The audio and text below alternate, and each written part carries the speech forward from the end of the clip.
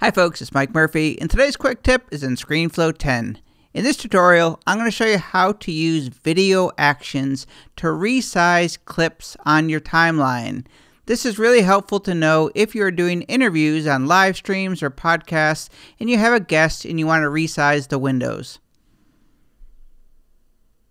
The first way to add video actions to resize the clips, drag the playhead to where you want the animation or the resizing to start. Then select the clip that you want to resize first. Then you're going to come up to the inspector panel. You want to be on the video property and click on the plus action button.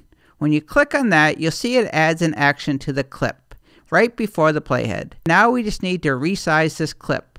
So I'm just going to drag this clip. I'm going to shrink it down a little bit and I'm going to bring it down into the corner. I'm just going to click off. You'll see the action turn purple. And now let's resize the clip on the right.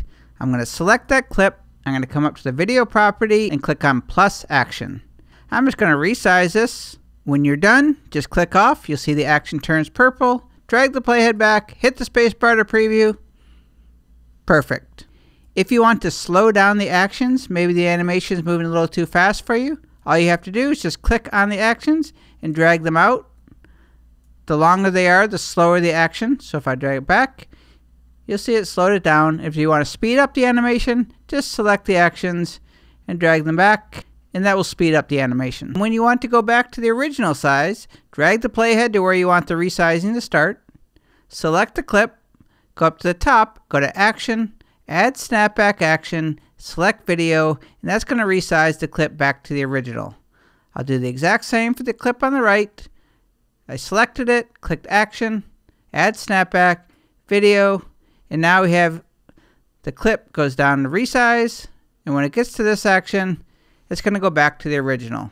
For this second method, we're going to add video actions, and then we're going to select style presets that we have prepared in advance.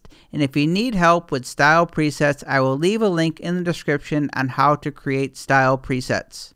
Drag the playhead to where you want the animation or the resizing to start. Select the first clip that you want to resize, go up to the video property and click on plus action. Then click on the cube for style presets and select a style preset that you want for this clip. I'm going to choose left big. Select the second clip, go up to the video property and click on plus action, click on the cube and choose the style preset for the second clip. Drag the playhead back, press the spacebar to preview. Easy as that. And when you want to go back to the default, select the first clip, click on plus action, click on the cube, click on the default size that you've already saved as the style preset, and do the exact same for the other clip.